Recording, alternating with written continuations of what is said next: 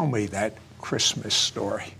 Well, one of the things that I've learned, and I said it previously, is that we have authority in the areas that we've been delivered ourselves. We know how to get people free.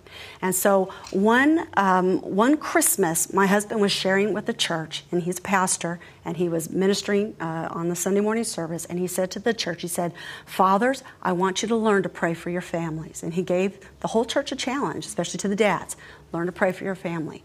Well, one family in particular took up that challenge.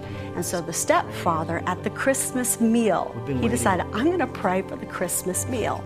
And so he had his wife there, and he had his stepson there, and then the other children. And so as he prayed for the meal, well, guess what happened? His stepson was actually dabbling in the occult, and they didn't know it until the father prayed over the meal. And then he began to levitate. And so they didn't know what to do with that.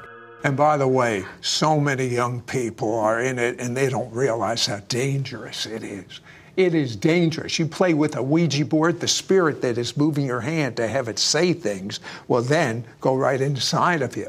Yeah, if I'm putting a little fear of fooling around with the demonic side of the supernatural, good, it's healthy. It's dangerous. So they called the church and they asked for help. And so there was 3 of us, and we actually went to their house on Christmas Eve late to help this young boy get free. And so my 2 other partners, they began to pray, cast the spirit out, but nothing happened. But then when I began to pray, now remember, I've been delivered from the occult, and so I have a authority there because of that. And so I grabbed him by the shoulders and I commanded the occultic spirit to leave him. And he tensed up, which means that he was manifesting, but it was going to break. He tensed up, and then within about 30 seconds, it left him.